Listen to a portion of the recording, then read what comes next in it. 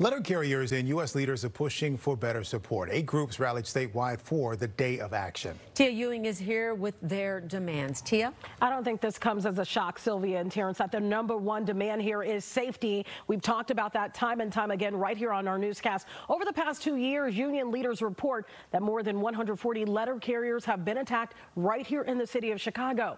Mail carriers and union leaders rallied, calling for increased protection.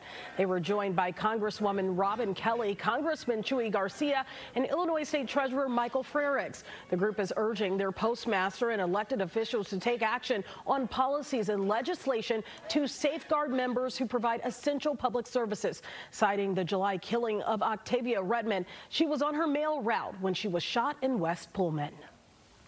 Something needs to be done. So we calling for more safety measures in Chicago. Something needs to be done. We cannot keep going out here risking our lives. And as I always stated, we are the #1 delivery, and we want to get home to our families. So something needs to be done. We have asked for that.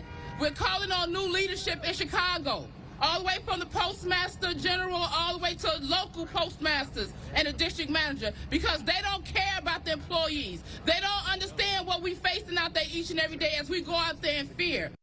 Now, on a federal level, back in March, the Protect Our Letter Carriers Act was introduced in both chambers of Congress. Little movement has happened on that. The legislation proposes amending sentencing guidelines to make the assault or robbery of a postal employee equivalent to the assault of a law enforcement officer. Terrence?